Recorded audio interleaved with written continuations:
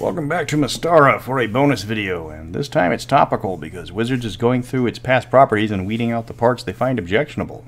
Magic has had several cards banned for racism lately, and Wizards is going through the rest of the cards to find anything they don't like art-wise. So a bit of advice, buy Earthbind quickly because that card is not long for this world. But where Magic the Gathering goes, Dungeons & Dragons is going to follow, and they've already announced that they are looking at D&D and checking for racism.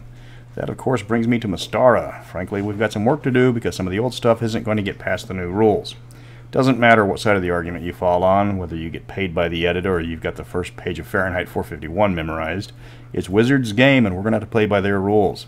If Mystara is going to make a comeback, we need to address these points. I'm Mr. Welch, and it's time to update Mystara for Wizard sensitivities. To start, be glad we don't have to worry about the drow, obviously. They might be chaotic evil elves that could probably ace the job interview at Club Vandersex with flying colors, but they're not in Mystara. The shadow elves don't have the same, now controversial appearance, being more like the cavefish of elves with their pigment and their hair color. Also doesn't hurt that the shadow elves outside of the video game are more true neutral or lawful neutral in nature. They only get riled up when their leadership lies to them and uses them for purely political reasons to maintain their power structure.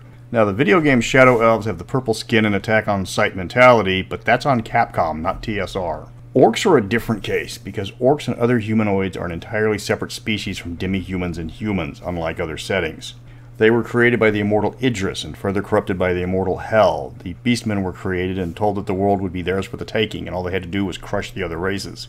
This is fully in line with the tenets of entropy: tear down the old world and replace it with your own. The Beastmen evolved into the humanoid races of Mystara today, but they aren't misguided, they were created to conquer. A few have turned to neutrality, and even one ascended to immortality as a good-aligned immortal, but those are the exception, not the rules. Orcs and the other humanoids believe it is their destiny to conquer the world and enslave the lesser races. This has been part of their culture since the very start. This was heavily discussed back in 2005 on the Wizards forum, appropriately enough. There are good-aligned orcs in Alfheim who are quite civilized compared to the ones that live in the Broken Lands. They come from another plane of existence, by accident actually, and aren't related to the native orcs. Humanoids tend toward the chaotic alignment and follow the rule of survival of the fittest, so if they're led by an evil orc, they turn evil. Technically, a good orc could turn them chaotic good, though that would be very rare. Remember, Mystara is based on the law versus chaos axis. Good and evil are secondary. Granted, the ratio of evil orcs to good orcs might be 1,000 to 1, but there's still that one good orc. Chaotic evil is standard for orcs, but it's not absolute.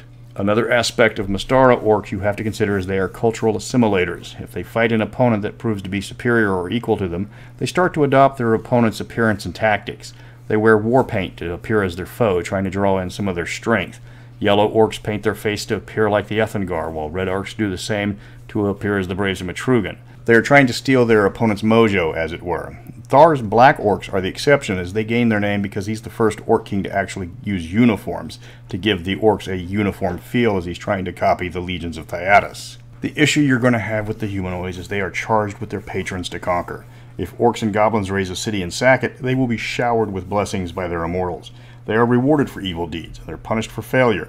To them, conquering the races they feel are inferior is a good act, because what they are doing they were born and bred to do. With orcs out of the way, we now hit the biggest problem Mystara is going to have: the Etrugan. Penalizing a race of people based on American Indians for both their intelligence and their wisdom, but increasing their strength and constitution bonuses, raised eyebrows in the 90s, and today would probably start a book burning if somebody tried to slip it past the editors. The Etrugan book was bad. This snippet endangers the entire setting, so it has to go. No exceptions. My solution was to rewrite the whole book. I'm waiting for the last pieces of art to get it done, but then it's going to be free-for-all to pick up. The new book removes the stat modifications.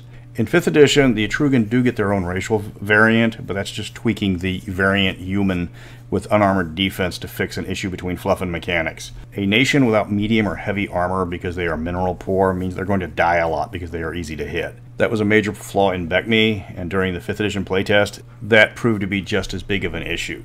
The rest of the book, without going into too much detail, because I want to talk about that book when it's done, turns them in from just stereotypes into actual fleshed-out peoples. Basing a nation after the Pacific tribes is fine, but you actually have to make them interesting. The second issue people are going to have with Mystara is the module Drums on Fire Mountain because of the Kara Kara. Everybody who has brought this up to prove their point calls them orcs, which means they actually haven't read the module, as Kara Kara and orcs have very different abilities.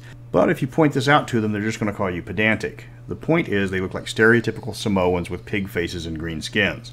Fortunately, this is easy enough to fix. Just change the art.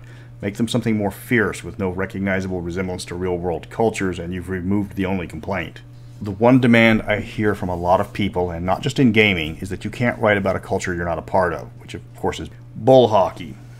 Using that logic, my ancestry lets me write about the peoples of Clantyr, Berghoven, Hatius, Belain, Etrugan, West Rourke, Cimarron, and Newkirk.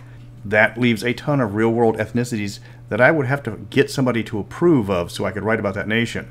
While I know multiple Polynesians, Hispanics, and Italians locally, I'd have to track down a Mongolian, a Melanesian, an Arab, somebody from Portugal, a Serbian, and a Korean to cover some of the nations. Havard or Thorfinn could approve the Northern Reaches. Rubus could give me the thumbs up for Corindus. I might have to talk to Bruce Hurd himself to see if I got that French part of the book right, because my next option for a French speaker is named Thibodeau. As you can see, that's not feasible. Mystara is comprised of fantasy versions of real nations, but the nations are presented as actual nations. There's no single bad guy nation doing evil for evil's sake. Ethengar is obviously Mongolia, but they aren't mindless raiders. Moglai Khan is doing what he thinks is best for his people. They're presented as a complex nation being forged into a unified people instead of just feuding tribes. Exactly what Genghis Khan did in real life. Galantry might resemble the Forgotten Realms nation of Thay in motivation, but each of the 10 princes are given motivations, and their people aren't just stereotypes taken from a 10-minute YouTube documentary. The accusations that are leveled at similar themed people like the Forgotten Realms Tugan, where the Ethengar are established and fleshed out, the Tugan just show up as an invading force to be killed and defeated.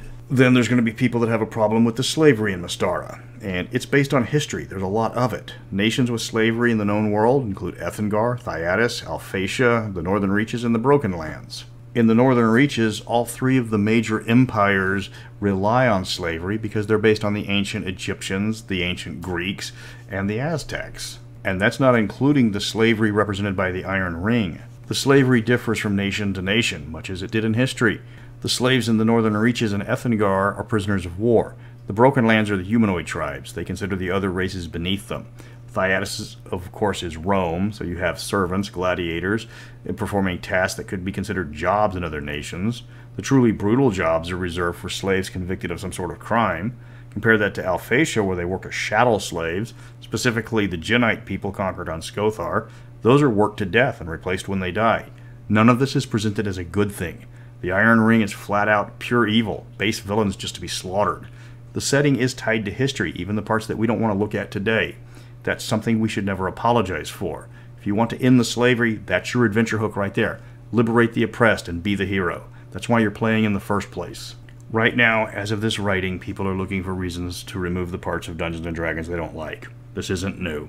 You can disagree with them, you can argue with them, you can join the blood war on Twitter, but it doesn't change the fact Wizards of the Coast owns Mystara, and Mystara does have some things that need to be changed.